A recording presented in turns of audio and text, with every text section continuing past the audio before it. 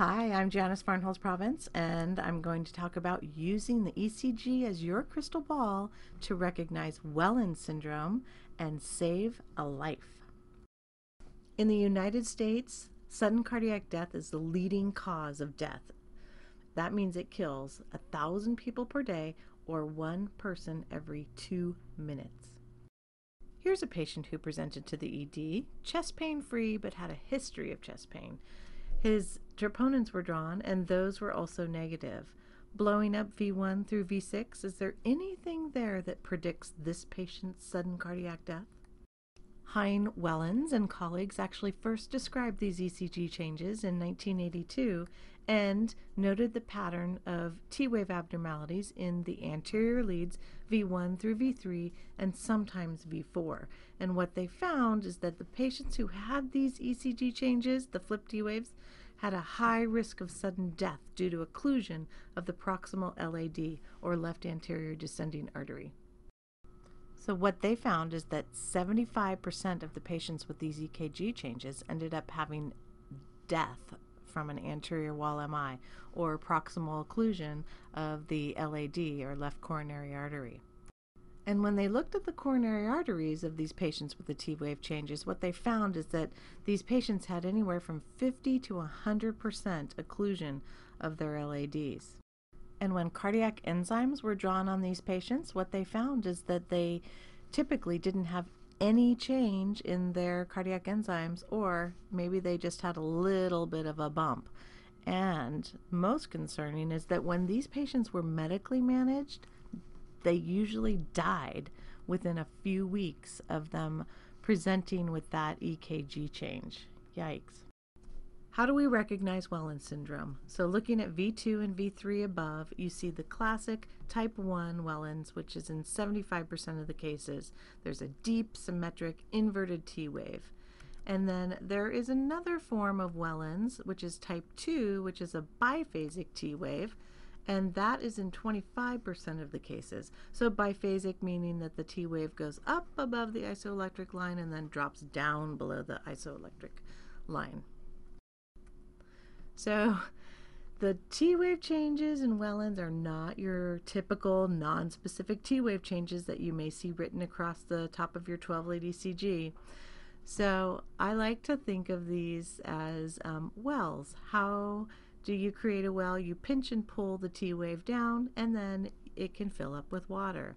So in both type 1 and type 2, pinch and pull the T-wave down, make a well, fill it up with water.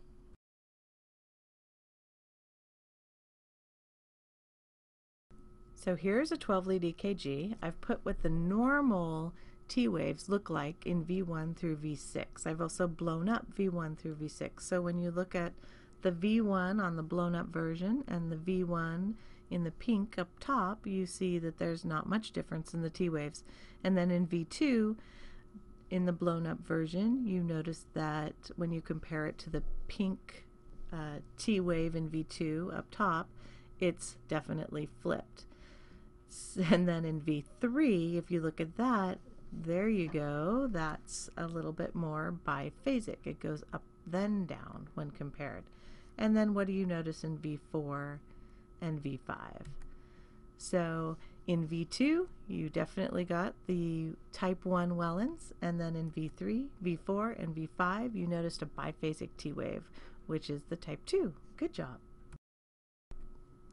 Here's another example. So we've got normal across the top. I've blown up V1 through V6 for you. And what do you see? Do you see any wells?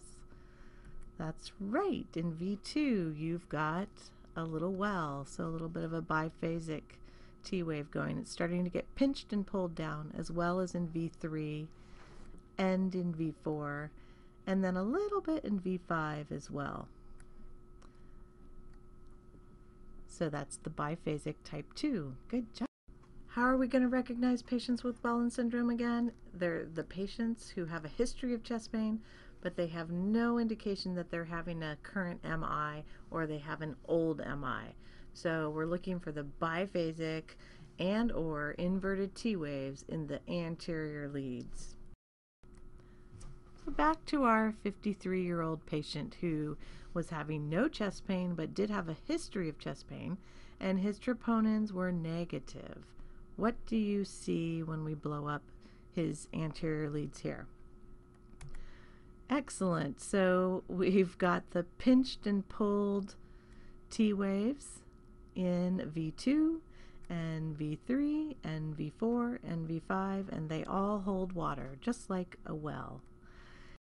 Here's this patient's ECG 4 years prior. I've blown up V1 through V6. Are there any changes? Let's compare. So comparing his new to his old, on the left in V2 you see that he has the biphasic T wave. In V3 he has a flipped T wave, as well as in V4 and V5. This guy ended up having a 90% occlusion of his LAD. So what's the treatment when we have a patient with Wellens syndrome? It's get them to the cath lab, look at their coronary arteries, and open them up. Avoid stress testing. It can kill them. When you look into your crystal ball, are you able to predict this patient's sudden cardiac death? That's right. You see the wells in V2, V3, V4. They're pinched and pulled. And how about this crystal ball? Are you able to predict the future with this ECG? Again, you see the wells in V2, V3, and V4. Good job. This is Wellens type 2. Now you can recognize Wellens syndrome and save a life.